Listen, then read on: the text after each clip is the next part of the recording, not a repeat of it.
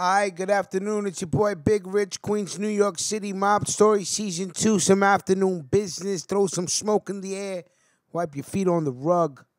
Great article from aboutthemafia.com.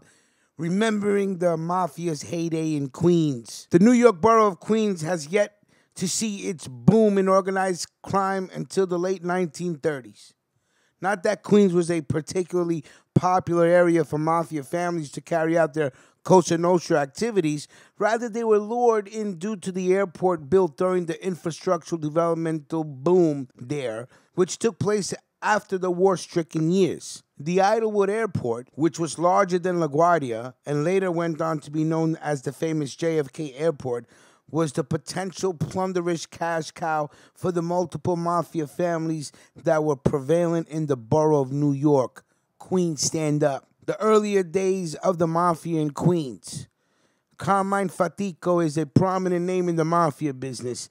Set up shop in the borough on Howard Beach, near to the airport, to recruit members for his crew. This is where Fatico recruited his mentee, the infamous John Gotti. John Gotti, most commonly known as Johnny Boy, also Dapper Don and the Teflon Don, the latter for beating 3 criminal trials in the 1980s, was recruited in the year 1940 and was mentored by Carmine Fatico. In 1977, Gotti went on to become one of the leaders of the Mafia faction in Queens. With the knowledge he learned from Fatico, he gained experience as a mobster, an extortionist, a racketeer, and in 1985 became the leader of the Gambino family by staging a bloody coup to take control of the family from Don Paul Castellano, the Howard Hughes of the mob, who was gunned down by 3 assassins outside Sparks Steakhouse in Midtown Manhattan. After a raid by New York detectives, Gotti was taken into custody and was charged for the murder of 5 individuals: Bilotti, Liborio Militio,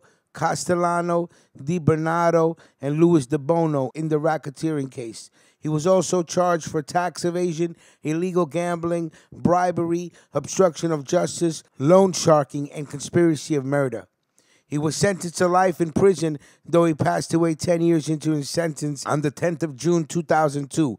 While no other mobster has been able to hold a candle next to Gotti, there have been 5 crime families that are prevalent in and around Queens. The Genovese family. The Genovese crime family, a family of Italian and Italian-American men, is one of the 5 crime families that had expanded their organized crime activities from New York to Queens. To maintain peace among the families in Queens, the Genovese family formed an alliance with the Gambino family. The leader and operator of organized crime in Queens from the Genovese family was Anthony Romanello, who was known to operate in Queens while located in Corona, my next-door neighbor, Corona, Queens. Salute. Romanello's initial Mafia business was met with 0 hitches. However, his first encounter with the authorities was in the year 2006. Romanello was charged with obstruction of justice and extortion for threatening a bakery using violence. He was sentenced to 2 years probation.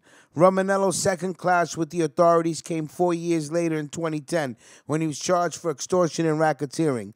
2 years later, Romanello himself pled guilty for gambling illegally, for which he was sentenced to 10 to 16 months in prison. However, on the 1st of December of the same year, Romanello's criminal charges were acquitted due to the incredibility of 2 undercover informants. The Bonanno family.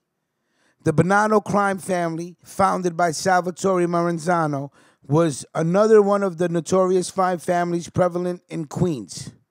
The Bonanno family also formed an alliance with the Gambino and the Genovese crime families in Queens. One of the heads of the crews placed in Queens by this Italian crime family was Vincent Asaro. Asaro had been with the Bonanno family since the 1990s. He is known as one of the most notorious mobsters in Queens due to his operation of the stolen multi-million-dollar car ring and the hijacking of cargo from JFK. Asaro's first encounter with the authorities was just 5 years after he joined the Bonanno crime family, where he was sentenced to 5 or more years in prison on the charges of enterprise corruption and racketeering. Vincent Asaro is known to have earned respect from not only his crime family, but that of the Zip factions as well. Asaro's second encounter with the authorities took place in January of 2014.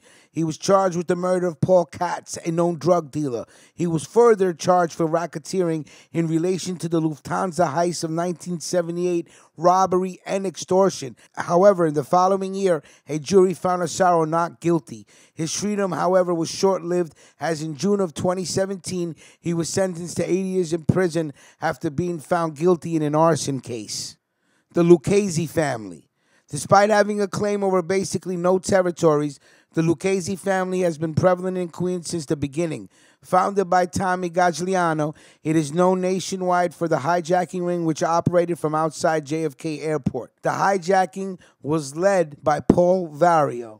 The hijacking ring was led by Paul Vario, who served the Lucchese family as an underboss. Vario and his associates in Queens were known for labor racketeering, pornography, loan sharking, illegal gambling, and prostitution. He was known to be one of the most brutal and ruthless mobsters who operated in the borough. However, Vario's time in organized crime in Queens came to an end when he was sentenced to 10 to 12 years in a Texas prison, where he would eventually pass away on the 22nd of November, 1988.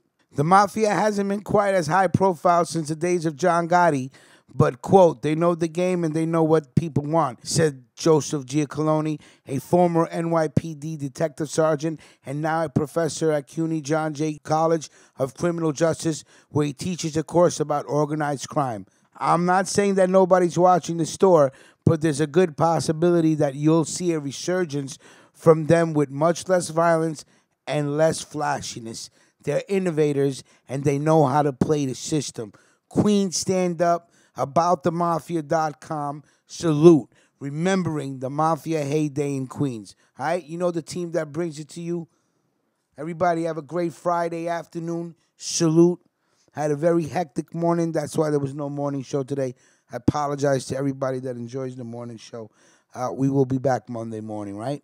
Salute.